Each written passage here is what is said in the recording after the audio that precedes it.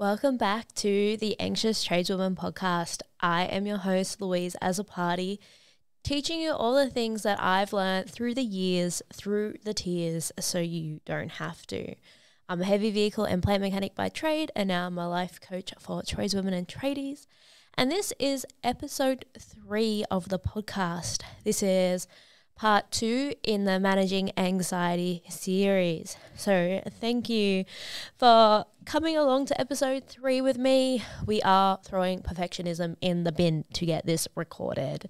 And quite ironically, we're talking about managing anxiety, which is what recording this podcast is causing for me. But we are managing it and we are getting through. So thank you. So this part 2 for the Managing Anxiety is talking about mental health. So before I go into this element, I really wanted to share with you that I'll be talking about my own experiences and knowledge with mental health. And just as a warning, my experience does include suicidal thoughts. If you guys need any help or support, please contact Lifeline. Or if you want any support, there's also the TX, the Trade Mental Health Care Service, or see your GP. But please keep yourself safe, and I wanted to let you know that you are wanted and you are loved. So let's get into it. So what I mean by mental health is 2 main things: how you feel you react to different situations and how they impact the way that you think and feel. There are 2 main reactions or feelings that can come up when we're talking about mental health. So depression and anxiety are the main 2. These 2 feelings can come at different levels, with their highest levels being self-harm or suicide. So the reason why we talk about self-talk before our mental health is because, in my experience, my self-talk has had a great impact on my mental health and my awareness of my mental health in a positive way. By being aware of how I talk to myself, it has allowed me to better manage and also communicate my mental health needs.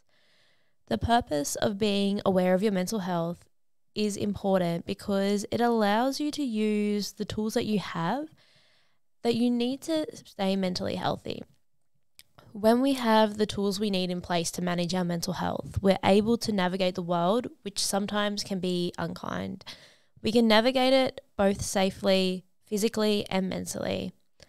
The benefit of understanding your mental health is you can implement tools that support you in your lifestyle. Now I want to share with you my personal journey with my personal mental health. So in 2020, I was diagnosed with PMDD, which is premenstrual dysphoric disorder. I had been seeing my GP and counsellors and psychologists for about 5 years at this point, and I would go through cycles where I would be perfectly fine and then very perfectly not fine. I felt I didn't fit into any of the boxes, anxiety or depression, and no one had put me in those boxes. But I would spend a few weeks feeling normal and a few weeks feeling not normal, where I would be anxious, depressed, had mood swings, to the point where I would be suicidal in these times. Everyone told me I was fine, I was high achieving, I could public speak, I was a normal functioning adult. So I started to track when these were happening. And I realized it was a few weeks before I got my period that it would really hit me. So I told this to a doctor who handed me a pamphlet and said it was just PMS and I would be fine. And this was the first time I had gone to a doctor and said, I am feeling suicidal before I get my period. And when she just handed me the pamphlet, I was distraught. I was like, I've just bared my soul to you and you hand me a pamphlet and tell me I'm going to be fine. I was not impressed. So after that, I went a few more months and then I went to my local doctor, so my normal GP. I had gone to a different doctor just because it was just like such a push for me to say something about my mental health, and talk about it to that extent, and I had wanted to start fresh with someone and just come in with that and have them manage that, but that obviously didn't work. So I went to my normal GP and I told her about what had been going on, and she told me about premenstrual dysphoric disorder. She led me to a website to do some research, but that's not all she did. She started the discussion about me going on antidepressants to help manage it. So easily said, premenstrual dysphoric disorder is extreme PMS. So your normal hormones, your hormones are normal, and your brain pretty much has an allergic reaction to your normal hormones. So as a female in a male-dominated trade, I was really trying to deny the fact that my cycles had any effect on me and my work, which is part of the reason why I did not put the two together, my mental health and my cycle, for such a long time. Even just researching PMDD and finding out more about it has allowed me to manage it so much better because I have the tools in place that are specific to me and my needs. So some of the things that I put in place is managing my schedule around my cycle, getting more sleep when I need it, and also knowing when to push hard on projects and when to take a step back. So I am on antidepressants and it really helps me manage my symptoms. I'm actually at the point of starting to wean off them, so I will keep you posted. So I would really like to share with you a question that can help you navigate your next steps to support your mental health. So the question is this a reasonable reaction to this situation? Now I want to give you an example of me answering this question in regards to my own experiences. So in the part of my cycle where my mental health tends to go a bit haywire, if a coworker looked at me in a not super happy and positive way, it would send me just spiraling, thinking that they must think I'm shit at my job, that I shouldn't be here, and that I'm no good. Then I would just start saying these things to myself over and over and over again, that I'm no good, that I shouldn't be here. And once I stepped out of the situation, used my circuit breakers, like in the previous episode, and changed my self-talk, I would ask myself, is that a reasonable reaction to someone simply just not smiling at me? I look at the whole picture because, yes, I have been in situations where this has been happening over and over and over again, like someone not talking to me, someone putting me down. And if someone is treating you badly, then it might not be your mental health. It's probably having an impact on your mental health, but you need to get out of that situation. But in this particular situation, this was a one-off. This guy would be amazing to me. You know, he was just busy thinking about class or something. It wouldn't say hello to me, but it sent off this massive reaction in my head. And usually it was just before I got my period. So I decided that that was not a reasonable reaction to have to that specific situation after taking into the whole picture into account, and that I might need further help and support to manage what was going on inside my head. So I personally then went to the GP, got on a mental health plan, started the procedure to look at medication while also seeing a counsellor. And also personally now, I don't see counsellors as such anymore. I have life coaches, business coaches that help me. I found coaching to be really, really, really beneficial. Hence part of the reason why I then became coach. But anyway, there are many different ways that you can go if you decide that you might not be having a reasonable reaction to the situation. So you can call TX, the free Trademark Mental Health call service. If you're watching this on YouTube, you can see that I'm wearing my Undercover TX shirt. I love Trademark. It's amazing. But anyway, you can call Lifeline, or you can make an appointment to see your GP.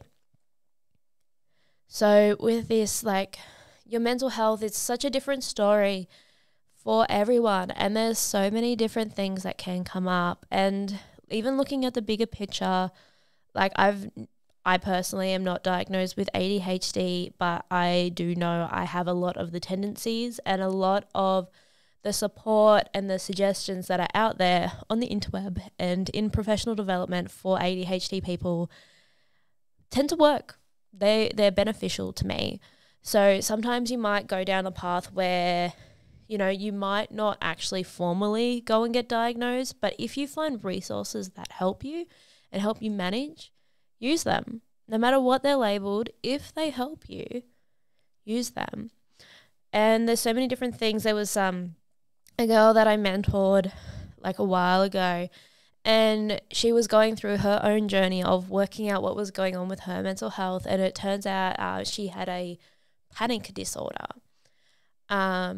And then when we look at different things, there's, also being on the autism spectrum, which can have an impact on how I'm not an expert, but, picking up on social cues and social signals can have an impact on you in the workplace. So if you, have autism or, you find that you have some of the tendencies, then you can get help for that. And, there's different ways and means on going about that.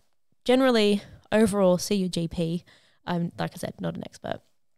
But please, you don't have to suffer is the main thing. Like, you don't have to suffer and you're not alone. Being stuck in your own head and battling with your mental health can feel like a really, really, really lonely place. But it's not.